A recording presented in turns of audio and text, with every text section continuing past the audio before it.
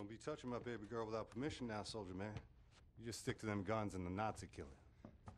What about you? Why don't you step up, join the fight? What fight? Your fight? You took your orders from the man. The U.S. motherfucking government, man. What a trip. The war came and the man came calling. He sent my daddy to war and he did not return him. The bombs fell on our great cities and the man ran scared. Motherfucking gave up, you know? Huh.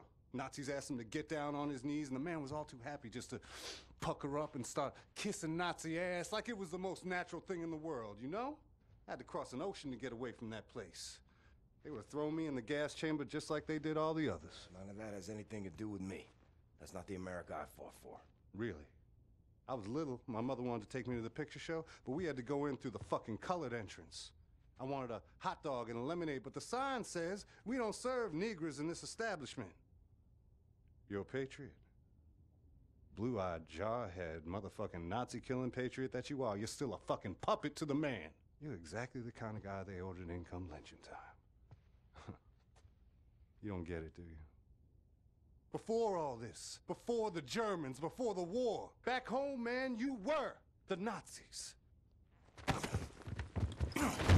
Be careful what you call me. Violence. Language of the man. Can't you see? We're all just brothers and sisters now, aren't we? Hey, soldier man.